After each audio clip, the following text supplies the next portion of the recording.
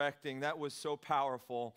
And so grateful for all of our volunteer teams here this morning. Thank you to our worship team, our amazing production team, our ushers, our kids ministry, obviously with Zoraida and her team. So grateful to be a part of a church that understands that it takes more than one person to make a church run and function. It takes the people of God. And so we're just so grateful for all of our serve teams this morning. Well, hey, listen, again, just want to officially welcome all of you to Resurrection Sunday 2022. We're so grateful that God has seen fit to bring us to this place. And again, especially if you're new and joining us for the first time today, we are honored. And I don't just say that lightly. It is an honor that you would be with us here today. We don't think it's an accident that you're here today. I believe, and it's my conviction, that God purposed and ordained for you to be sitting in the seat that you're now occupying, because He has a word that He wants to speak to you this morning. He has something that He wants to speak directly to your heart here today. And so if you are joining us for the first time, we're going to be concluding our Easter sermon series that we began earlier in this month called Stories Within the Story. How many of you have been blessed by this sermon series so far? If you have been with us, I hope that it has encouraged you. I hope that it's challenged you as well. And you know, one of the fascinating aspects of Scripture is how God intricately weaves these smaller sub-stories into the story of Easter that helps us to draw closer and closer to the resurrection of Jesus Christ. And what we had studied over the past few weeks is how the characters in these sub-stories were impacted by the resurrection, causing them and us today to draw closer more than ever before to the person of Jesus. And so what we're going to do this morning is we're going to unpack one more of these sub-stories here today. And we're going to see how this story was, and it's the title of my message today, A Walk to Remember. A walk to remember. Now, I'll admit, I am not the biggest fan of walking. Anybody just willing to admit that here this morning? You don't like walking?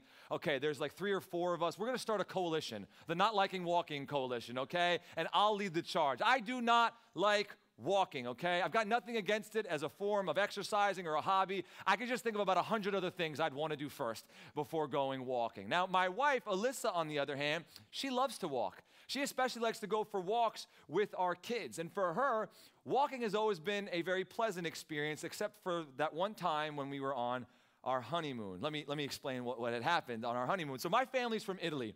My mom immigrated here, and she still, by the grace of God, owns the house that she was born and raised in. And so we thought, man, this would be great. We can go on our honeymoon. We can stay there. You can see where my mom grew up, where I used to go and spend summers with my family.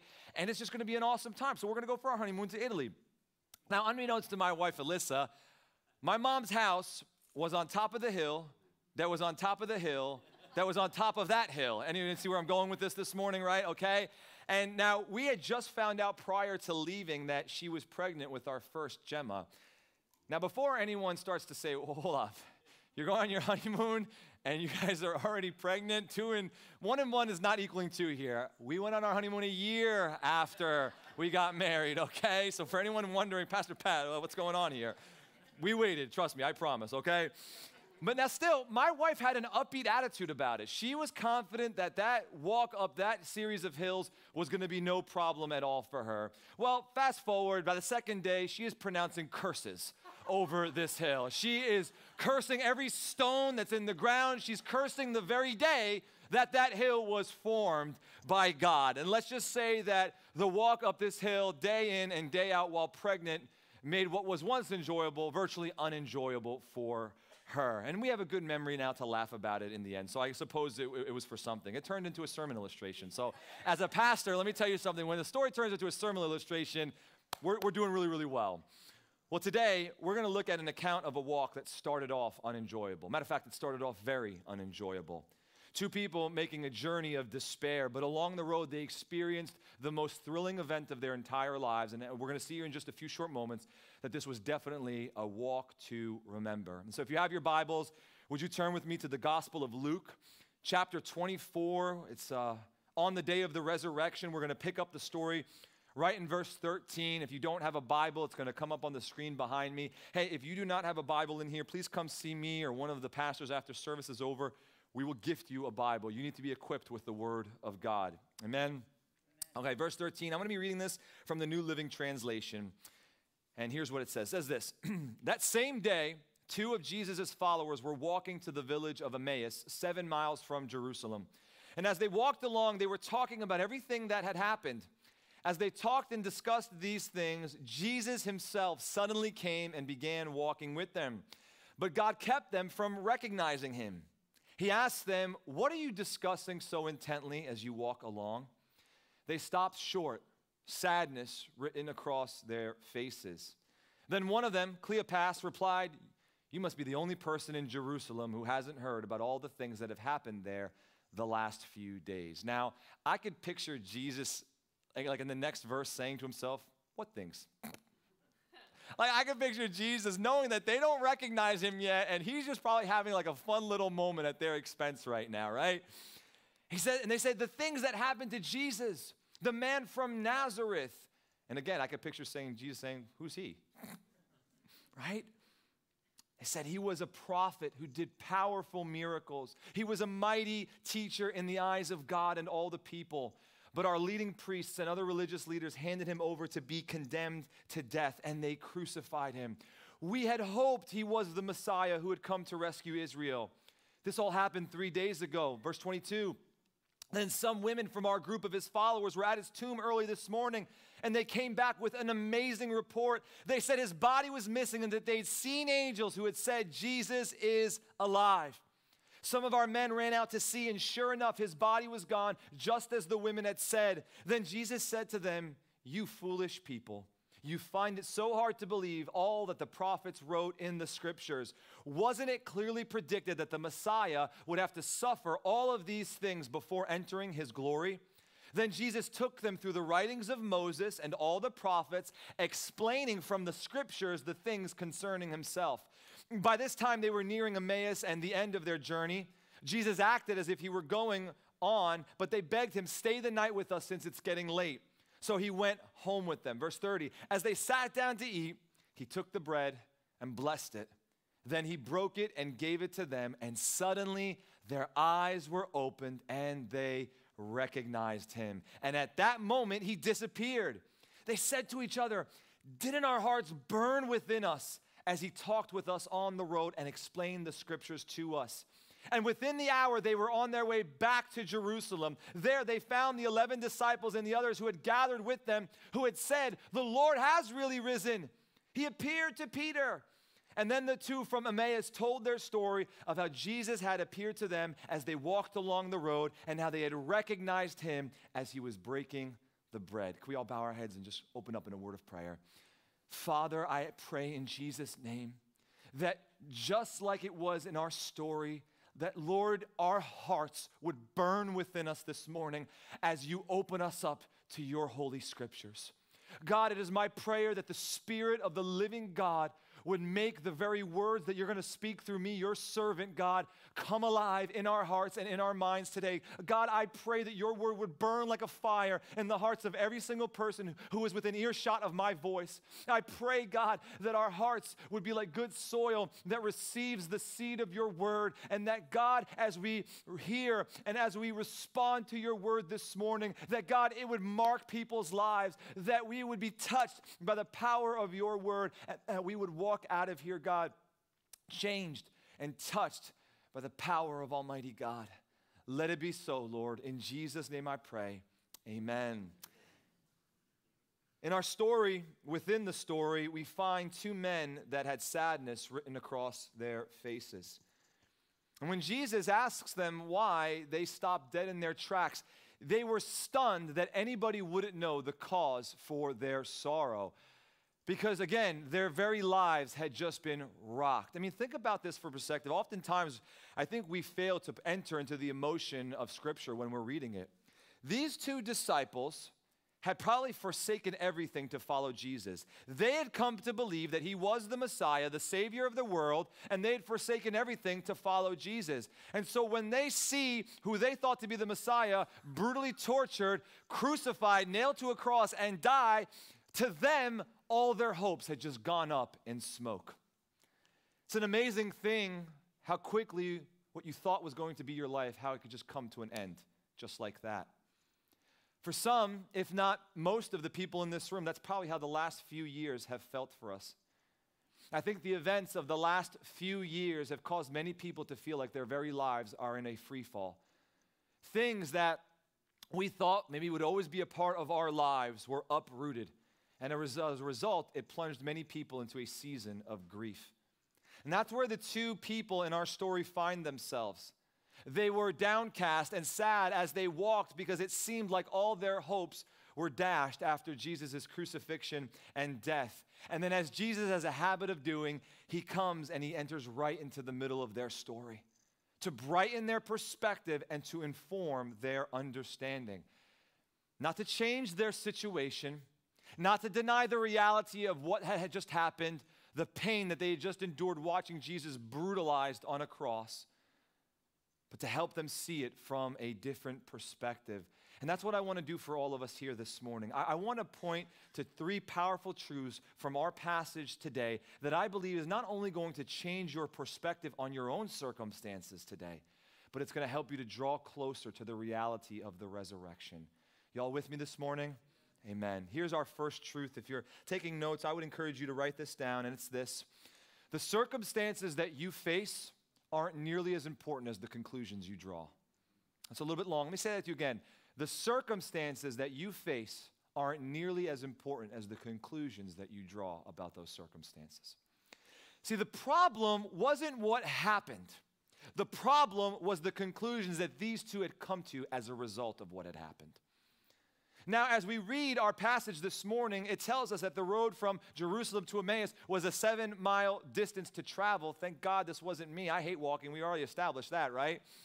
And the scriptures, they don't really tell us how long Jesus would have been walking alongside of them, just listening silently as they poured out their hearts to what was a stranger to them, at least at that point, right? And that's probably a good lesson for us here today. If you ever have the privilege of walking alongside someone who's going through a season of grief, the best thing you could do is just listen and silently. The gift of your presence will do more for a person in a season of grief than any words you have to say to them. I can promise you that. But I digress. So finally, after they had spoken enough, Jesus finally speaks to them. And when he speaks to them, he begins to challenge all of their assumptions about what had happened. Following his crucifixion and death, again, they had assumed that their hopes of Jesus being the Messiah, of him redeeming Israel, that was all over. And let me ask the question here today, why were they even headed to Emmaus in the first place? Very simple, the party was over in Jerusalem. In our passage, we find the answer to that question. They had lost their hope. It actually says 3 different times that they had hoped. Verse 19, look what it says. It says, he was a prophet. Verse 21a, we had hoped. Verse 21b, he was the one who was going to redeem Israel. Now notice in all these 3 statements, what are they doing? They're using past tense. See, they thought that their best days were behind them. They thought that the teachings were done, the miracles were done, all the great and mighty things that Jesus had done in their midst, it's all done. Now notice something here with me. Notice that Jesus didn't deny what had happened. He didn't deny the fact that he had died before their very eyes. He didn't say that the circumstances were difficult. What he was saying is that their assumptions about what had happened were incorrect. Now let me just say here to all of you today, I don't know what some of you are facing here in your own life this morning. You may be walking through a valley season in your life.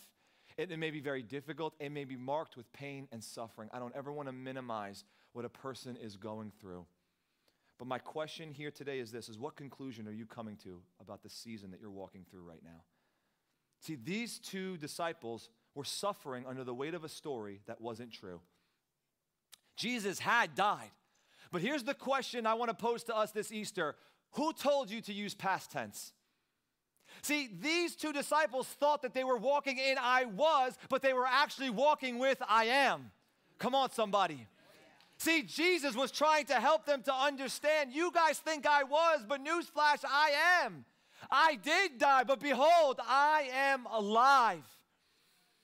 And if you're here and you've been using the past tense, my business was, my life was, my dream was, my marriage was, my relationships was. I want to submit to you this morning that from our passage reading, Jesus is telling us, I've got more in front of you than there is behind you. Come on, somebody. That what you thought was a setback in your life is actually a setup for something greater that lies ahead. You see, why is it important, the conclusions we draw about the circumstances we face? Because one perspective will cause you to view your circumstances as a setback, and another perspective will cause you to view them as a setup. Amen. Yep. Let's come to different conclusions about the same circumstances. Because once their assumptions were challenged, they began to think correctly. And here's why that's important. Understand this, church. Wrong thinking will always lead to wrong living. Your thoughts dictate your actions. The Bible says that as a man thinketh in his heart, so is he. See, these two disciples were operating off of inaccurate information. And when we operate off of inaccurate information, it always leads to unnecessary fear. They were afraid. They were running from Jerusalem because they knew that the only thing that was waiting for them there was possible arrest and that they would end up on a cross just like Jesus. And so they were running. They were leaving. But once they began to think correctly, they were opened up to a life of hope. And that word hope is a powerful, powerful word. I love what Pastor Charles Swindoll says. He says this: life is 10% what happens to me and 90% how I react to it. Listen, and there are people in this room, you've traveled many more times around the sun than I have, and you know this probably better than most of the young people in this room. You and I can't control what happens to us in this life. Can't. Loss of a job, loss of a business, loss of health, dare I say even the loss of a loved one. The last few years have been marked with a little bit of all of that, haven't they? But that's only 10%. The other 90%, and I'm probably speaking more to the Christians in this room, but my hope and my prayer is that you'll want to make a decision for Jesus by the time we're done here today. But the other 90% is us kneeling down before the maker of heaven and earth and saying, God gives, and God takes away, but blessed be the name of the Lord. That in all of our situations, church, no matter how dire they may appear to be, that we will choose to respond in faith, that we will choose to worship despite our circumstances, and that we will declare that our God is good even when life isn't. Come on, because that's our God. I want to submit to you this morning. I don't know where you are here today. You may not even be a Christian. I want to tell you that there is a God who is good when life isn't. There is a God who is good even when things in your life don't seem fair and don't seem right. And what I see in our passage this morning is that when Jesus helped these two disciples see the same situation differently, they had potential that was unlocked by perspective. What do I mean by that? Notice that they had previously viewed walking any further as a futile endeavor. When Jesus indicated that he was going further on, they insisted he come and stay with them instead. Why would you go any further? It's too dark to go any farther. We've come to the end of our journey. Our time is over. However, once they were aware of what was actually going on, they were given a hope that enabled them to see things differently, didn't they? The Bible says that at that very hour, they left and traveled the 7-mile distance back to Jerusalem. It didn't matter how dark it was outside, how difficult the journey was, because knowing that Jesus was alive made all the difference in the world. And here's why this is so important, church, because hope will give you the power to embrace what you previously wanted to escape. They wanted to be anywhere but Jerusalem. See, because Jerusalem was filled with reminders of things that they did not want to remember. Triggers of the pain and the trauma from having watched the one that they loved, who they'd committed to following, being brutalized beyond reckoning. The Bible says that Jesus was marred so horrifically and gruesomely that he didn't look like who they'd seen him to be. The skin from his flesh literally peeled off. He was unrecognizable.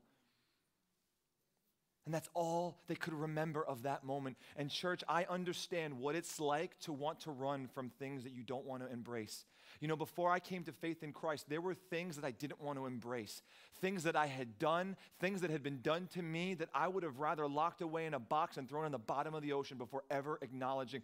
But when I found hope in a Savior, when I came to realize that Jesus was who the Bible says that he is, and I encountered him for myself for the first time, I was given a hope that caused me to embrace the things that I once wanted to run away from, and I was actually able to find not just healing from those things, but I was able to realize that those things, yes, they were bad and terrible, but God was going to use them to achieve a greater glory than I could have ever imagined he would ever do.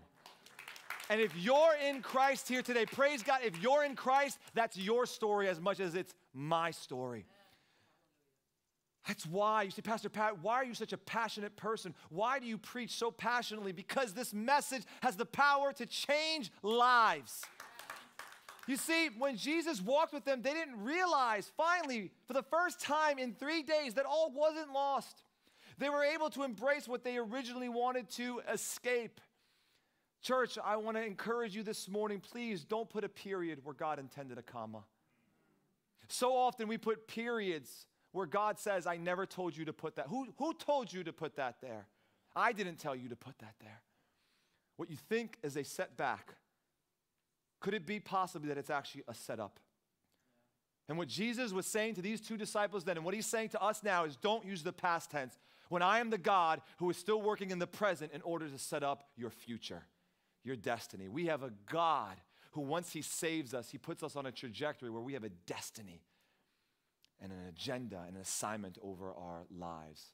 And I promise you this, church, if you will start to come to different conclusions about the same circumstances that you are facing, you will be opened up to a perspective that will unlock potential in your life. And God will enable you to do things that previously you didn't think were possible. All because you're choosing to see your situation differently through a heavenly lens as opposed to an earthly lens. Does that make sense to you this morning? Is that preaching to you this morning? All right, good. Second truth that we take away, and then I got to start boogieing here, is this. Just because I think something doesn't make it true. Okay, I got to say that again. Just because you and I think something doesn't make it true. Okay, I want you to remember that the next time you go to post something on Facebook. Okay? Just remember that Pastor Pat said that. Just because we think something, it doesn't make it true. See, these 2 disciples, and honestly, really all the disciples, they had something totally different in mind for Jesus. They had what they thought to be great plans for him. They thought that he was going to be this political Messiah who would reign, and he was going to overthrow the Roman Empire. He was going to usher in a physical kingdom. And what they failed to realize, that was not the kind of kingdom that Jesus came to establish. His was a spiritual one, a heavenly one. And this kingdom that they thought he was going to bring them, right? Thank God that it wasn't what they thought it was going to be. But the kingdom that he wanted to bring them, that he did ultimately bring them, had he brought it to them first without dying on a cross, they would have never been able to participate in that kingdom. Because unless you're born again, you cannot enter into the kingdom of God. He wasn't the king that they had expected. He wasn't the king that they wanted, but he was then and is now the king that we all need. Come on, we don't need a political Messiah. We need a spiritual Messiah, one that's going to save us from the penalty and the guilt and the shame of sin. And see, they had ignored the fact that the entirety of the Old Testament pointed forward to a Messiah who was going to redeem Israel by dying. That was what he was telling them. Hear me, the very same thing that they thought stopped Jesus from redeeming Israel was the one thing that was necessary in order for Israel to be redeemed. And let me help us to understand this morning. They wanted to see the crown, but not the cross. They wanted the blessings of what it would look like without the broken Messiah. They wanted to see him on the throne without him ever having to wear a crown of thorns on his head. Church, all too often we do this. We try to write our own script for Jesus. We try to ascribe things to Jesus that we were never meant to ascribe. I see this happen in churches all over the world where they try to paint Jesus in a picture that doesn't align with the Jesus of Scripture. There is a popular but a perverted version, distorted version of the gospel out there that says once you commit your life to Christ, that everything will just become better. All your problems are just going to go away. And can I tell you, nothing could be further from the truth. I want to tell you this morning that Jesus didn't come to make your life better. He came to save your soul. That's the resurrection. That's the story of Easter. The Bible says that you and I, we were once far from God. We were objects of the wrath of God because the Bible says, like sheep, we had all gone astray. The Bible says it in no uncertain terms that you and I, we were enemies of God because of our sin nature, because of our propensity to rebel against God's moral law, to reject his rule and reign over our life. And like we would expect any human judge to execute justice, the God, the just judge of the universe, how much more is he bound by his nature and character to judge sinners justly? He has no choice to because his character demands it. But we have a problem because he doesn't want to judge us. The Bible says that he desires that no man or woman should perish, but that all might come to have everlasting life. So we have a conundrum. There's a God who has to judge us because of our sin, but he doesn't want to because he loves us so much. And so what does he do? He does the unthinkable. God puts on the human suit. And he steps into his own creation and he makes himself known and he goes to the cross and takes our place. The one who knew no sin became sin so that you and I, so that our sins could be forgiven, so that our sins could be atoned for, so that the wrath of God could be satisfied, so that one day when you and I stand before a holy and a just God, we won't try to stand with a righteousness that's our own. We won't try to stand before God based off of our own merit, but we'll be able to stand there cloaked with the righteousness of Jesus Christ, and we will hear our God say, "Come and enter to the kingdom that was prepared for you before the foundations of the world." Come on, church. That's why we call it good news. Because it was looking so bad for us. But praise be to the God and Father of our Lord Jesus Christ, who made a way when there was no way to be made. There is a peace that Jesus affords those who come to know him as Lord and Savior. He said this, "I've told you these things so that in me you may have peace." There is a peace that can only be found in him. In this world you will have trouble, right? Circumstances, suffering. But take heart, I have overcome this world. Come on, someone needs to hear that this morning. You need to hear that. I want to tell you, whatever you're going through this morning, if you are in Christ, there is a peace you can tap into that will cause you to take heart because you know the one who has overcome this world. Church, don't suffer under the weight of a story that isn't true. See, the road to Emmaus was a downcast, disappointed, and disillusioned journey simply because these two disciples believed something that wasn't true. Jesus always had a plan. It just wasn't their plan. That's a word for every one of us in here. Can I encourage you as your pastor, be careful that you never superimpose your plan over God's plan. Your plan pales in comparison to his plan. And your plan might be good, might have good intentions behind your plan. Your plan is still second rate and second best compared to his. Don't ever superimpose your timing over God's timing. If right now God has you in a holding pattern, it's because his timing is better than your timing. Some people here today, you're still living under the burden of a story that isn't true. I don't know who I'm speaking to. Maybe you believe the lie that's been said over you for far too long. Today, I want you to walk out in the power and the peace of the resurrection, knowing that there is a God who came from heaven to earth for you, who died in your place, but who rose again 3 days later to show you that there is a purpose and a plan for the new life that he wants to offer you. That, my friends, is truth for our soul. Amen? Amen. And this leads us to our last and final truth here this morning, and I'll invite the worship team to come up, is Easter isn't an event, it's an identity. It's not a once-a-year holiday on the calendar. Easter is an everyday reality. Come on, we're meant to be living in the power of the resurrection today.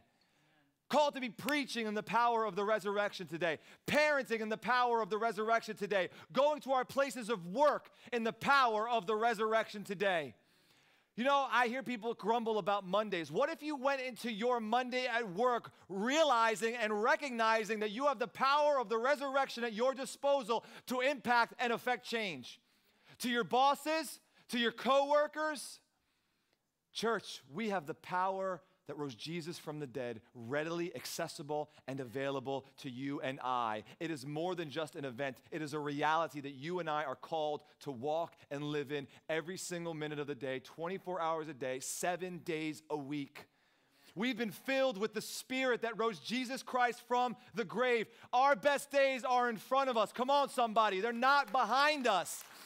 And I don't care how dark the days are ahead of us. I don't care how evil the days are ahead of us. If you are in Christ, your best days are always in front of you, never behind you. It is always too soon to give up. Some of you, you've been on your own road to Emmaus, but I believe that the Lord is calling you out by name and saying it's time to go back to Jerusalem.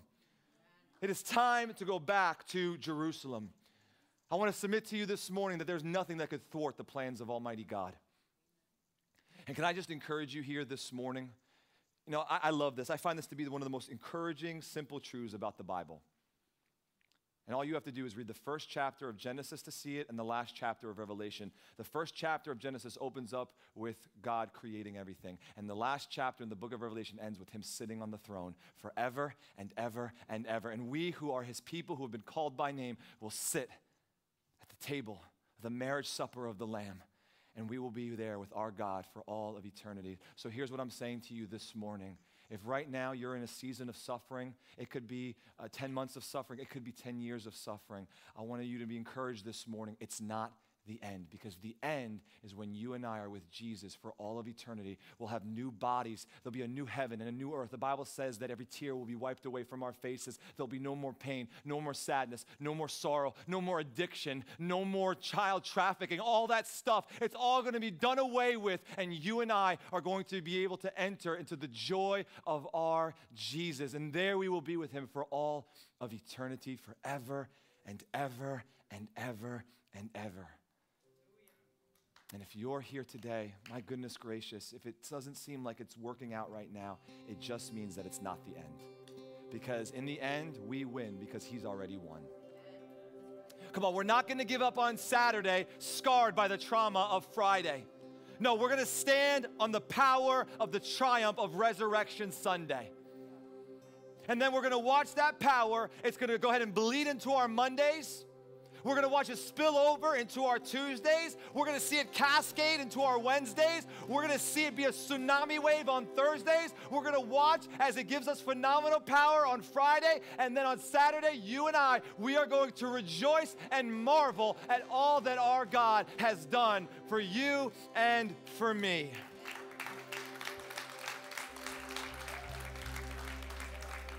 Many people see Easter as an ending.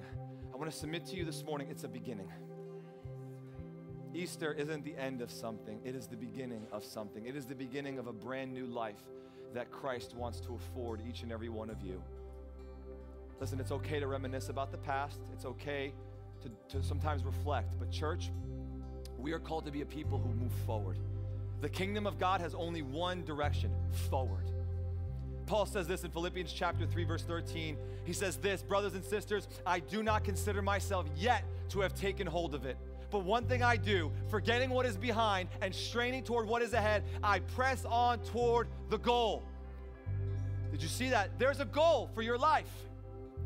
If you're in Christ, there is a trajectory that God wants to set you upon. There is a goal that he wants you to strain toward, and it's this, to win the prize for which God has called you and I heavenward in Christ Jesus. Come on, this is not our home, church. We're passing by here. Heaven is our home, but God has kept you and I here for a reason. We are here on assignment to know him and to make him known, to empty hell and to populate heaven. We have a goal, church. We have a date with destiny. Easter is not an event. It is our identity. You and I, we are resurrection people. And because we are resurrection people, guess what? You and I are now living as stories within the story. Right? We started this series looking at these characters from the Bible and the sub-stories of the Easter story. Well, guess what? Just as these characters were so greatly impacted by the resurrection, so are you and I. And let me conclude here today. Listen, we're all walking through something. But let me just remind you, though we're walking through something, it's ultimately because we're walking to something. This is not our home. You are an alien in this world. Heaven's our home. And one day, when we get there, it's going to be worth it. It's going to be worth it. All that we had to suffer and endure in this life, it will be worth it. How many of you believe that God saves his best for last? How many of you really believe that this morning? I hope that you do, because maybe there's some people here today and you find yourself like these two disciples. You're walking through disappointment and hurt and pain and loss, and you feel like you're at the end of the road. Here's what I want to remind you of this Easter Sunday. I hope you hear me. Jesus says, I'll take you by the hand and I'll walk with you. If you would just let Jesus take you by the hand, let him be the Lord of your life, he will lead you and guide you much better than you could ever do. We made a mess of our lives. That's why Jesus had to come from heaven to earth. Jesus says, hey, I'll come alongside you. You're walking a lonely path. I'll come alongside you. I'll take you by the hand, and I will lead you to places that you could never imagine. And I'll never walk away from you. Come on, it's a word for somebody. Your God will never leave you nor forsake you. Maybe for someone else here, you feel like you're on a journey that seems to be going nowhere. Here's what I believe this morning, that the power of the resurrection has the power to help you to see that Jesus has a fresh purpose for your life. Maybe things have gotten stale in your life. I want to submit to you this morning that there is a God who wants to set you on the trajectory where you are literally walking and stepping out in the power and the purpose of Almighty God. Maybe for others of you, your dreams have stalled out here this morning. Come on, just being honest with yourselves. Your spiritual legs are beginning to cramp up and you're wondering, God, what has it been all for? I believe that just like these two disciples, you're going to have a resurgence of spiritual power through the resurrection. And lastly, maybe you're here today and you've seen Jesus work in your life. You've been faithful. You've been walking the walk of faith. Here's my prayer for you. A, keep walking. And B, I pray that today, this Resurrection Sunday 2022, that you will be given a fresh view of the person of Jesus Christ. That you will receive a fresh revelation of his resurrection. You see, these two disciples, they'd seen Jesus, but they didn't recognize the resurrected Jesus. I pray that today you would see Jesus in a fresh and a new way. And here's my prayer for you this morning, church, as we close. One day, when you transition from here into eternity, I promise you this, that if you will have invited Jesus on this journey with you, and you make him the Lord of your life and let him lead your life, here's what I promise. You'll be able to look back and say of your life, it was a walk to remember. What a difference it made, surrendering my life to Jesus and letting him be the one to lead and rule and reign in my life. And if you do that, I promise you, you will stand before God one day. You'll hear those words, well done, my good and faithful servant. You've been faithful over little. I'm now going to give you much. Enter into the joy of your master. All because we said, Jesus, I want to walk with you in this thing called life. And if you're here this morning and you say to yourself, I've been walking this road on my own terms and I've made nothing but a mess of my life, I want to tell you that there's hope for you today, and it's all found in the resurrection of Jesus Christ. Amen? Would you all stand with me this morning as we close in prayer? You know, I would be remiss if I didn't give anybody an opportunity here today to get right with God. I'm going to just ask if any of the members of the altar ministry are here this morning, if you could just make yourselves available to my right and to my left. Listen, I prayed it at the beginning of our time together. I pray that the Word of God was burning in your heart here today. Listen, it doesn't take a smart person to know if you're far from God. And maybe you're here today and you don't know Jesus, but you know that you're not living right. You know that the life that you're living right now is in direct contradiction to the life that God would have you live, the things that you're doing, the things that you're engaging in. You're not right with God. You're far from God. And if you were to die today, you would not be able to stand before a holy God based off of your own merit, because the Bible says there's not enough good works that you and I could do to atone for a life of sin. That's why Jesus came. He came to accomplish what you and I could never accomplish. And if you're here today and you feel that there's something burning in your heart, there's something that's drawing you to respond this morning, I want to tell you that's the Spirit of God, and He's inviting you to come and to enter into this new life that Jesus died and rose again to offer you. And so here's what I want to do this morning. Can we all just close our eyes and bow our heads this morning? I want to give anybody here an opportunity. If you say, Pat, I feel like God is talking to me this morning, and I know that I'm far from God. I know that I need Jesus in my life. I want what you're talking about this morning. I want new life. I don't want to live the way that I'm living this morning anymore. And if that's you here today, and you want to get right with God, and you want to commit to making Jesus the Lord and the Savior of your life, with every head bowed and every eye closed, can you just make a motion of faith and just raise your hand? If that's you here today, and you want to get right with God, you want to forsake the life of sin that you've been living, and you want to begin to live this brand new life that Jesus died and rose again for you, I want to encourage you to just make a motion of faith. If that's you, I want to know who I'm praying for this morning. Is there anybody in here that you want to make a decision for Jesus here today? Is there anybody here who says, I need to get my life right with God? Or maybe you're here today and you are born again, but you've strayed away from the heart of God. Maybe you've kind of fallen back into old sin, and you just want to recommit and rededicate your life to the Lord Jesus Christ today. I want to tell you, His mercies are new every day. No matter how many steps you've taken away from Jesus, all it takes is one step back to be made right again with Him. If that's you and you want to rededicate or recommit your life to Jesus here this morning, can you just give me a wave of the hand so I know who I'm praying for this morning? I see your hand. You can put it down right there, sir. Thank you. Anybody else, you need to recommit your life to the Lord Jesus Christ? Praise God.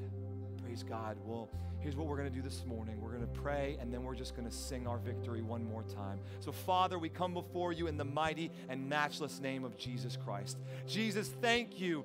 Thank you for your resurrection. Thank you for the power that it offers us, for the purpose and the meaning that it gives our lives, God. And it's my sincere prayer today, God, that this story that we read out of your word, God, will draw us closer and closer to you, Jesus, closer and closer to the power of the resurrection, that we will be a people who step out in faith, who see the power of your resurrection in the way that we love each other as husband and wife, in the way that we love our kids, God, in the way that we parent, in the way that we go to our jobs, in the way, God, that we go about our lives, God. I pray that the power of the resurrection would be evident in our lives, and that, God, you would use it, Lord, to impact other people so that we could see hell emptied and heaven populated.